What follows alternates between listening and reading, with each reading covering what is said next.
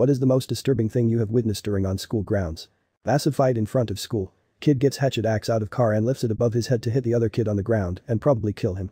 Principal takes axe out of kid's hand and knocks him with the butt end of the axe, basically saving the other kid's life.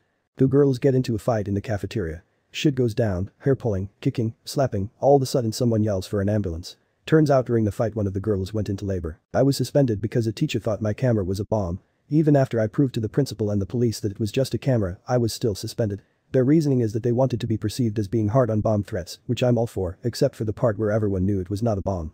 Our PTA lady died in front of the entire school when I was in 3rd grade. We had an assembly and she was speaking and had a history of fainting. This time instead of fainting her heart stopped and she just fell over. It was incredibly sad, she was a really nice lady. Her son was in the audience too.